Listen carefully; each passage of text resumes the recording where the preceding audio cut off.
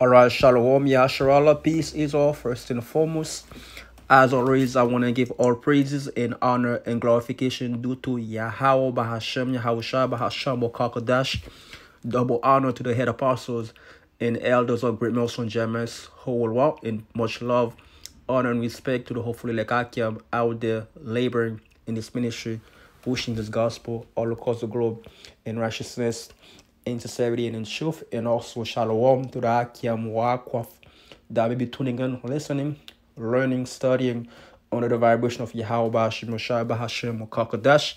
Yahweh, that's the Hebrew name of whom the world ignorantly called God, the God of Abraham, Isaac, and Jacob. Yahweh means he is, he to be, he exists, the being that existed before time, also known as the Ancient of Days. And Yahweh Shach, that's the Hebrew name of his beloved Son, whom the world ignorantly called Jesus Christ. Yahweh means he who saved, he who delivered, the Savior of the elect of the nation Israel. Bahasham, Baha, which means in the Sham name, will call Spirit Kodash surely. In the name of the Holy Spirit, which pretty much allow us to be able to understand this wonderful gospel. This is in the Paleo Hebrew, the ancient Hebrew, the Lashon Kodash, the Holy Tongue, the language that Yahweh spoke to Saul on his way to Damascus, the language of the heavens. And once again, toward Yahweh Shemashai for allowing us to be able to understand this wonderful gospel. Pretty much, I just want to do a short lesson real quick in Lord willing. It's edifying. Pretty much the Lord Yahweh Shemashai is setting us in order before our enemies' eyes, right? The Lord is raising up his kingdom. The Lord is building up a kingdom in the midst of Esau's kingdom. You know, raising up men, these men that you see out there on the highways and hedges all across the globe. Lord willing, these men are the next rulers of the world to come, man. You know, that's exactly what the Lord is doing. The Lord is raising up, building up a kingdom in the midst of Esau's kingdom, and that's why you see all this commotion are happening, right? Oh no, you see prophecy are becoming more and more evident than ever before, right? So that's exactly what it is, man. And Yahweh Shemshai is working, you know. That's exactly the time we're in. So, matter of fact, I have a few precepts lining up, you know. A few precepts lining up. Just want to go over them real quick, right? Let's go to Revelation, right? Because right now, right, this Hebrew Israelites movement is well known, man. It's well known not only here in America, you know, Babylon the Great, but the whole world, man. You know, our people are waking up at a higher rate than ever before, right? And the enemy is grieving, man. They are in shock to see what's happening, because these devils Esau has spent billions of dollars to pretty much stop us from knowing who we are, knowing our true biblical identity, knowing our culture, our heritage or language, right? But toward Yahweh Shemashai, the Lord pretty much the Lord make his word come true, right? The Lord pretty much the Lord is a great miracle that we pretty much we woke up to who we are, man. That's a power of Yahweh Shemashai, man. So Revelation 11 verse 11. Matter of fact, I'm also verse 8, right? In the dead body shall lie in the streets of the great city. And the great city is what? America, right? That great city pursuant to Revelation. Matter of fact, let's put that real quick. Revelation 17 Revelation 17 verse 4. And the woman was arrayed in purple and scarlet color, and decked with gold and precious stone and pearls, having a golden cup in her hands, full of abomination and filthiness of a fornication. And upon her forehead was name written, Mystery, Babylon the Great, the mother of harlot, and the abomination of the earth. So the city that the scripture is talking about is America. You know, America comprises of more cities than state, man. And furthermore, American people are known as what? As citizens, right? It says Revelation 11 verse 11. Matter of fact, verse 11, Revelation 11 verse 8, and the dead body shall lie in the streets of the great city, America, Babylon the Great, right? Which is spiritual, is called Sodom in Egypt. Sodom, because of this homosexual gender, LGBT, QXYZ. You know what I'm saying? Esau is hell bent on pretty much going against everything that the Lord Yahweh Shai says not to do, right? It says, "In the dead body shall lie in the streets of the great city, which is spiritual, is called Sodom in Egypt." Egypt is pretty much the house of bondage, because it's so-called black Hispanics and Americans served slavery in ancient Egypt, and the same people that served slavery in ancient Egypt is the same people that is currently being slave here in America. Pursuant to Baruch 3 and 8, the scripture says on Baruch 3 and 8, "Behold, we are yet this day in our captivity." So we're still in slavery. We still carry the last name of our oppressors. We still we have a birth certificate. We have a driver license.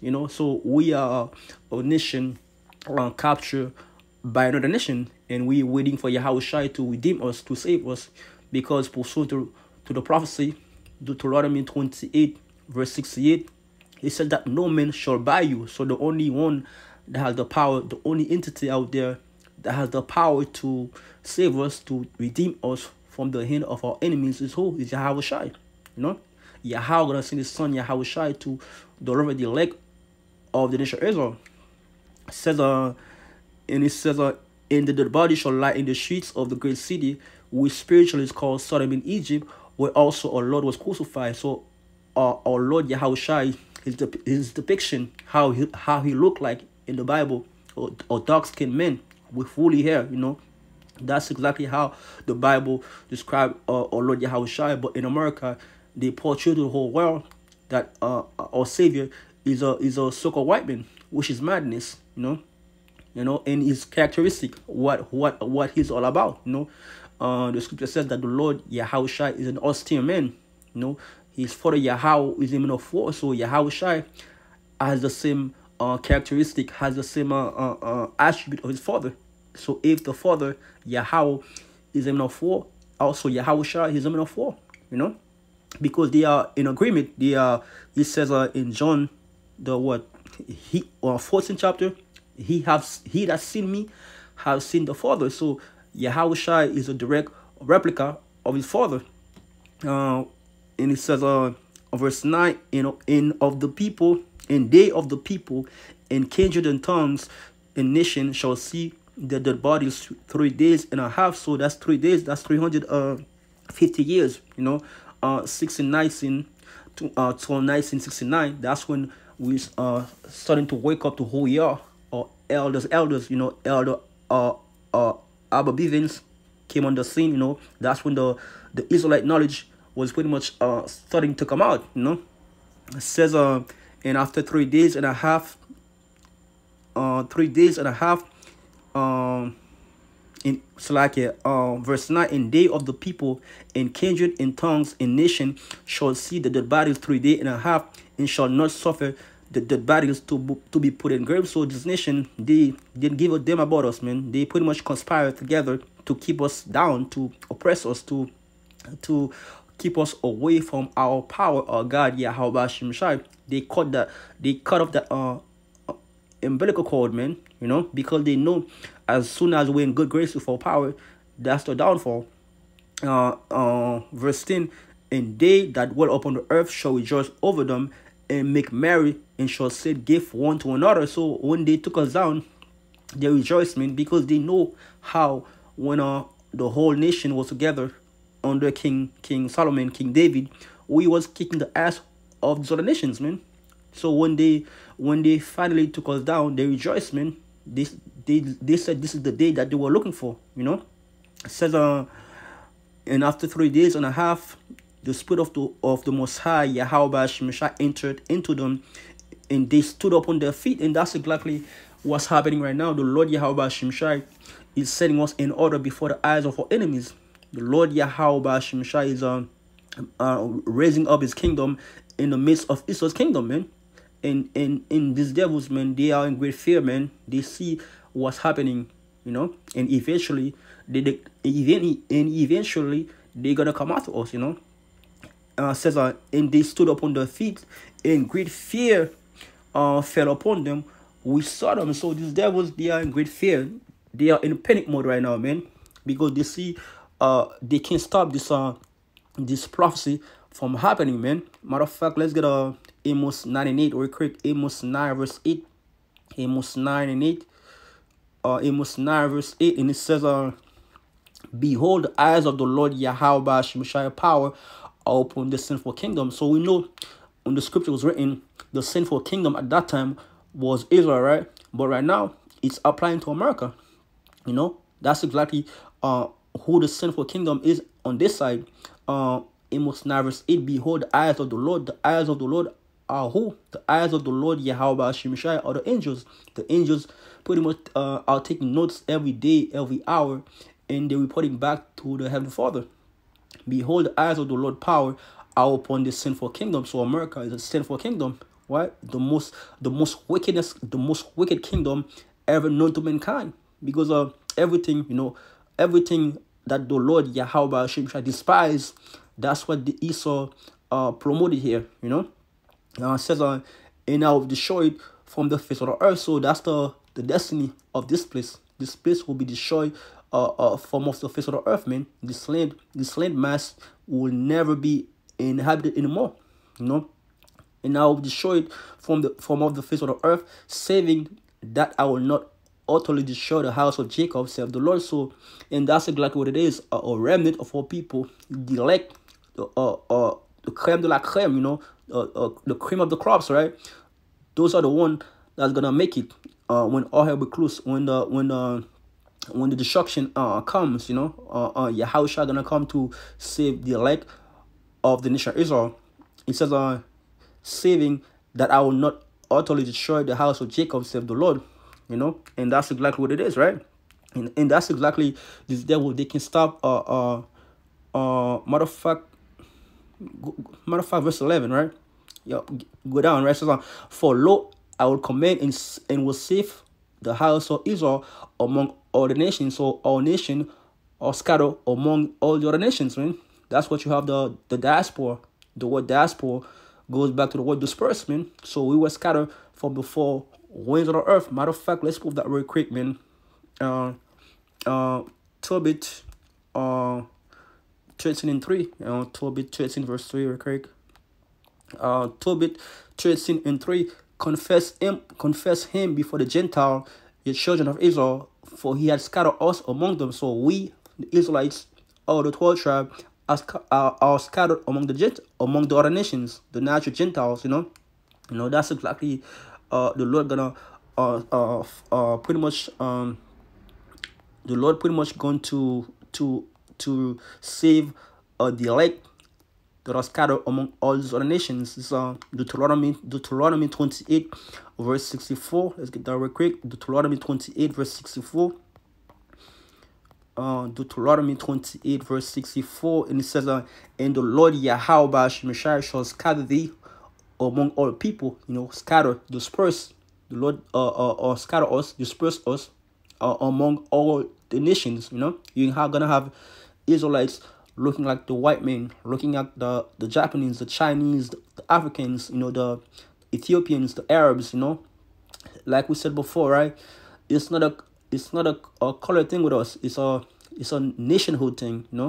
You are who your father is, man. And the Lord Yahweh Shemashai shall scatter thee among all people, from the one end of the earth even into the other, and there thou shalt serve other gods, which neither thou nor thy father have known, even wooden stone. So the wooden stone goes into the Christianity in Islam. You know what I'm saying? So that's exactly what it is, man. And the Lord scattered us among all the nations. But right now, what you see happening, the Lord is gonna gathering us from among all these other nations. Matter of fact, let's prove that very quick. This is Baruch 5 and 5. Baruch 5 verse 5. The Lord is doing the great gathering, and that's exactly why these people are in a panic mode. They are angry right now because they can't stop this movement. They can stop the work of Yahweh Shemashai from coming to pass. Baruch 5 verse 5. He says, arise, arise, O Yerushalayim, and stand on high, and look about toward the east, and behold thy children gather from the west unto the east by the word of the Holy One, rejoicing in the remembrance of the Messiah. So, and that's exactly what it is. The Lord is gathering us from the four winds of the earth, man. And says, for lo, in our command, and I will save the house of Israel among all the nations. Like corn is sifted in the sieve, yet shall not the least grain fall upon the earth. All the sinners of my people shall die by the sword. We say the evil shall not overtake us, shall not overtake nor prevent us. So all people that pretty much think that everything gonna go back to normal, guess what? You're gonna be in for a sore awakening, man. You're gonna be cut off guard. You're not gonna know what hit you, you know. Not my Jesus. That's the mind frame of our people. They think that the Lord will not do good, neither will he do evil. And it says in that day, and that's exactly what it is. That's exactly the day we're in right now. In that day will I raise up the tabernacles of David that is fallen, and close up the breaches thereof. So the Lord is raising us up. The Lord is setting us in order before the eyes of our enemies. Through this word, the word is gone out like never seen before to the YouTube, the unicorn. It says, in that day will I raise up the tabernacles of David that is fallen, and close up the breaches thereof, and I will raise up his ruins, and I will build it as in the days of old. So, just like when King Solomon was ruling, the whole nation was together, and that's exactly what the Lord is pretty much in the process of doing right now. The Lord Yahweh Shimshai is building up his men, his kingdom in the midst of Esau's kingdom. He's gathering the men among all across the globe, and pretty much through the knowledge, and pretty much when it's all said and done, the kingdom of heaven is going to be here on earth, man. Matter of fact, what was the last precept that I have? Let's get that real quick. It's Psalm 50 Psalm 50 verse 20. Let's get that real quick, man. It's gonna be a short lesson, Lord willing. It's edifying. Psalm 50 verse 20 says, matter of fact, verse 20, thou sittest and speakest against thy brother, thou slanderest thy unmother's son. And that's exactly what it is. Esau is the accuser of his brethren. He accused us before of power day and night. This devil, he has wishes and warlock, on the left hand side, complaining day and night to the Heavenly Father, letting him know, look at your people, look what they're doing, look how they dress, look how they talk. Is this your people? He's trying to accuse us before he set up. Esau's such a devil. He set up the condition for people to go off, and he go on the left hand side to Yahweh Shimshai, and complaining about the condition of our people, man. He's the accuser, man. Says, thou sittest and speakest against thy brother, thou slanderest thy unmother's son. So Esau is our evil twin brother. You know what I'm saying? Esau is Jacob's twin brother, and the Edomites are so-called white people. That's your biblical nationality. Verse 21, these things hast thou done, I kept silence, thou thoughtest that I was altogether such as one as thyself. So the Lord pretty much set you devils up, right? The Lord allows you to do all kind of wickedness to us, because the Lord was with it a while ago, man. For a while, the Lord was with it. The Lord allows you to do all manner of wickedness to us. Why? Because you are the sword of the Lord. The Lord raised you over us to pretty much punish us for pretty much for our hard-headedness, for our iniquity. But right now, what is happening? The Lord is raising us up in the same people that you was doing all kind of wickedness to. Guess what? We're gonna be the one. We're gonna be the one executing the judgment of Yahweh Shemashah. We're gonna be the one enforcing the law of Yahweh Shemashah on you. It's gonna be trading places, man. The first shall be the last, and the last shall be the first, man. It says, this thing hast thou done, I kept silence, thou thoughtest that I was altogether such as one as thyself. And that's exactly what it is. You devils, you thought the Lord was with you. You thought the Lord was pretty much was Yahweh Shemashai was gonna be with you forever, you know. It says but I will reprove thee and set them in order before thine eyes. So the Lord Yahweh Shemashai is setting us up in order before the eyes of our enemies, man. The fact that we have this knowledge, the fact that we understand what's going to take place, right? The fact that we know the future, that's the Lord Yahweh Shemashai setting us in order, The Lord raised up men, because before you war, guess what? You gotta have wisdom. Even Esau had wisdom on the left hand side toward America. But what's happening right now, the Lord Yahweh Shemashai is slowly and surely taking away the wisdom out of Esau. And right now, he's giving us wisdom. Why? Because we are the next rulers of the world to come in. It takes wisdom to rule a kingdom. It says, these things hast thou done, I kept silence. Thou thoughtest such that I was altogether such as one as thyself. But I will prove thee. So the Lord is reproving you by his mouthpiece. The prophets are the mouthpiece of Yahweh Shemashai. The Lord says, I will hold my tongue no more as touching the wickedness which the profane commit. And that's exactly why the prophets are on the scene. The fact that the prophets are on the scene is a sign to let you know that Esau is on his way down. It says, these things hast thou done, I kept silence. Thou thoughtest that I was altogether such as one as thyself.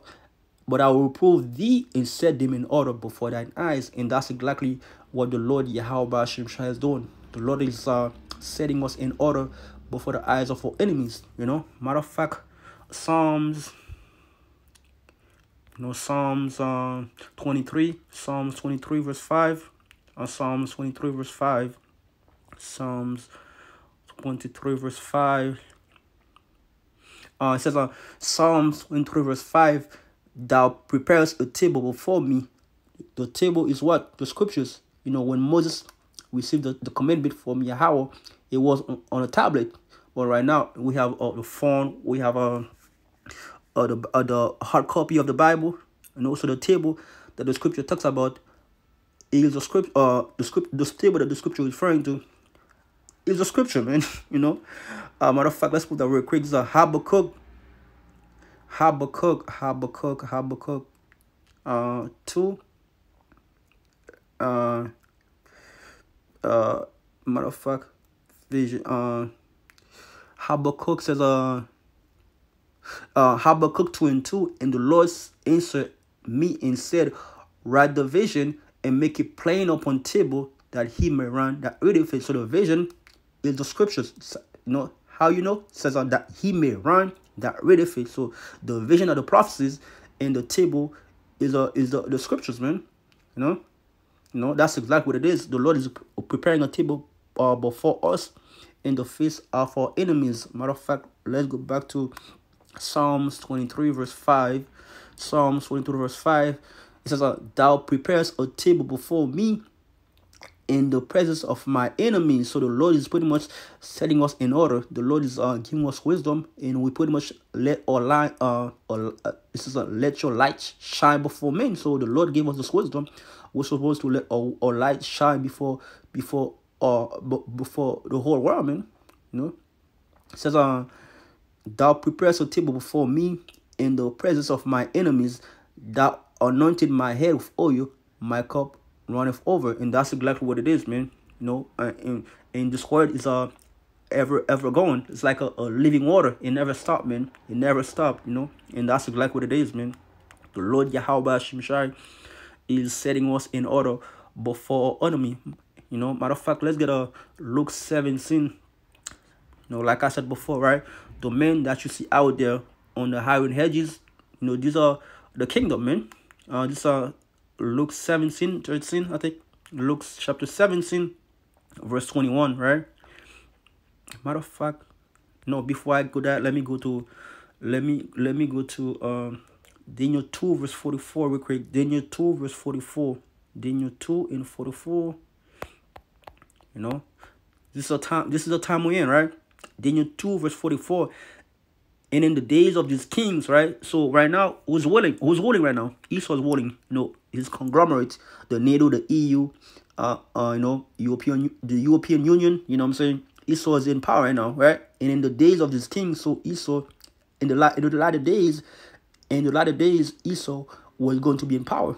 That's exactly what the scripture says in 2 Ezra 6 verse 9. For Esau is the end of the world, and Jacob is the beginning of it that follows. So before Yahushua make his big entrance, Esau, the Edomites, they are going to be in power. And that's exactly how we know that the Edomites are the so-called white people. It says on Daniel 2 verse 44, and in the days of these kings shall the Messiah Yahweh Shemshah of heaven set up a kingdom. So the kingdom is a domain. The kingdom is a domain that is out there in the highway hedges. Let's prove that real quick. This is Luke 17. Luke chapter 17. Luke 17 and 13. Luke 17 and 13. Matter of fact, it says Luke 17 verse 21. So like Luke 17 verse 21. I'm sorry. Luke 17 verse 21. It says verse 20. And when he was demanded of the Pharisees when the kingdom of the Most High shall come, he answered them and said, the kingdom of Yahweh by Shemshai cometh not with observation, neither shall they say, lo here or lo there, for behold, the kingdom of Yahweh by Shemshai is within you. So, and that's like what it is. The kingdom are the mains, man. The kingdoms of people before a place, man. You know, the men that you see out there, they are the kingdom. But guess what? They're gonna make it's a what do you call it, a spiritual temple, right? But ultimately, it's gonna be physical. You know, when Yahushua comes and pretty much reclaim what's his, which is the earth, man. You know, and pretty much raise up his nation and give them power and dominion to rule the earth in righteousness. Matter of fact, let's go back to Daniel 2 verse 44. You know, in Daniel 2 verse in Daniel the second chapter, it talks about the rock that destroyed the statue. And that rock is who? It's Yahushua, man. It's gonna be the one that's gonna take down this a Greco-Roman society, which is being governed by Esau Edom. Daniel 2 verse 44. Daniel 2 verse 44, and it says and in the days of these kings, right now, shall the Most High Yahweh Shemshah of heaven set up a kingdom we shall never be destroyed. So once Yahushua comes and take these devils down and establish his kingdom in the earth, guess what? We will never go down anymore, man. Why? We are going to be perfect. You know, we are going to be perfect because we're gonna have no bodies. The Lord gonna be in our inward part, and we will never go off. Never again, man. It says and in the days of these kings shall the Messiah Yahweh Shemshah of heaven set up a kingdom we shall never be destroyed, and the kingdom shall not be left to other people. You know, the kingdom shall not be left to other people, right? But it shall break in pieces and consume all these kingdoms, and it shall stand forever. And that's exactly what it is, right? Because Yahushua gonna come back as a conquering lion. You know, it's gonna conquer all you other nations, you Chinese, you Japanese, you Russians, you Arabs. You think in your mind that you know that America is going down. You think that you're gonna have next. You think that you're gonna be in next in line to war. Guess what? The prophecy clearly says for Esau is the end of the world, and Jacob is the beginning of it that follows. So when Esau get taken down by Yahushua, the next kingdom to come is the kingdom of Yahushua. By default, the king of Israel, man. That's exactly what's coming. And right now, the Lord Yahweh Shemshai is setting us in order, but for our enemies, by giving us wisdom, knowledge, and understanding. Because before you can walk, you gotta have wisdom. You gotta have knowledge, man. And that's exactly what it is, man. The Lord Yahweh Shemshai is raising up his kingdom in the midst of our enemies. And that's exactly what it is, man. So The Lord Yahweh Hashem Shai is setting us in order before our enemies' eyes, man. So that was a lesson, and I hope this was edifying. I want to give all praises and honor and glorification due to Yahweh Bahashem, Yahweh Shai Bahashem Wakakadash. Double honor to the head apostles and elders of Great Millstone GMS Holwa, and our peace and blessings to the hopefully Lekakim out there laboring in this ministry, pushing this gospel all across the globe in righteousness, in sincerity, and in truth. On next time, shalom, wa or ball.